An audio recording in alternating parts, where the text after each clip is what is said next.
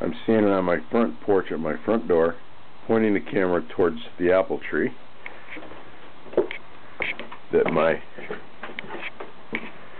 itinerant bear got into 2 nights ago. I'm walking towards it. I pulled all the fruit off it yesterday after I discovered he was in it.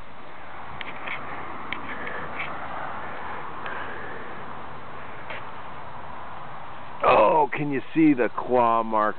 These are from his hind feet on the trunk as he got up. Here's a good gash on this branch. I mean, my hand is about 8 inches wide, so that's a pretty good pad claw scratch as he climbed up. I don't know if the backlight shows. Yeah, you can see one of his hairs right there. So there's hairs in the branches here, and he sat down right here and ate the apples off the branches.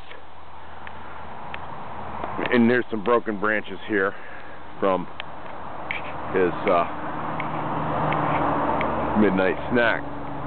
So I took the rest of the apples off, put them in a wheelbarrow, carted them around the corner over here.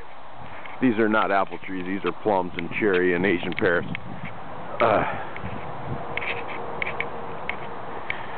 I did construction this summer. I still haven't picked up and put things away.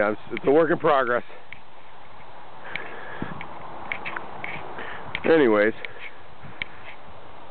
oh, the dog is heading. He's gonna go stick his nose in the bear scat that's down here. He's sniffing where the bear was last night.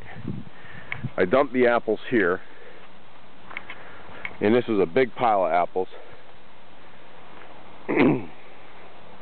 And this is where these are. You can see his contents right in his footprints right now. And down here's a nice pile that he left us. Leave it. Nice pile of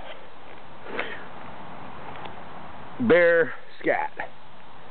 So anyways, he's probably down in these woods right here right now, or he's over here. It really rained hard last night and I can't see any track through the grass. I'll look again, but I called the authorities on this one 2 nights. I don't like it.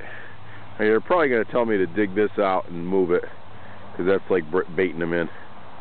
Other than that, that's the excitement in my property.